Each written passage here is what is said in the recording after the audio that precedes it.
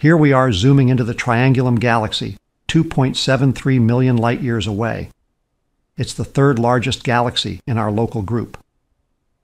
In the How Far Away Is It video book, we covered this galaxy and the star-forming region NGC 604, located in one of its outer arms.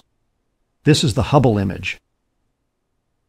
This Webb near-infrared camera image shows how stellar winds from bright, hot young stars carve out cavities in surrounding gas and dust. The bright orange streaks signify the presence of carbon-based molecules known as polycyclic aromatic hydrocarbons.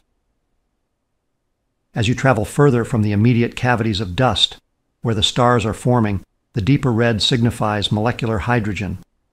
This cooler gas is a prime environment for star formation. Hydrogen ionized by ultraviolet radiation appears as a white and blue glow.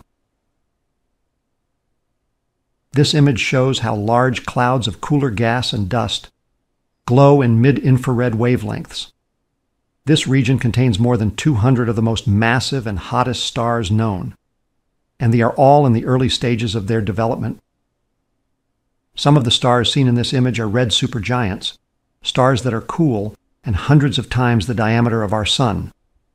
The blue tendrils of material signify the presence of the hydrocarbons.